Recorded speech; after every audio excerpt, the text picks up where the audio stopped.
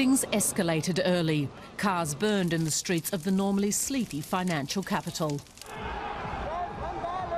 Police used water cannon to restore order and arrested more than 300 people.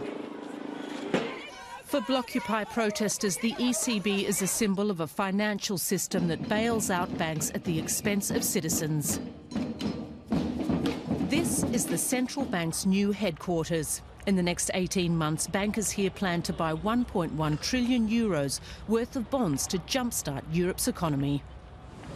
We planned to blockade the European Central Bank's opening celebrations because there's nothing to celebrate about the politics of impoverishment. Therefore, we will blockade the access roads around the ECB. And here in front of us, we can see one of these blockades, and we will keep them up until the opening celebrations are called off. More than 1,000 police officers were charged with ensuring that protesters did not disturb the official inauguration of the new building.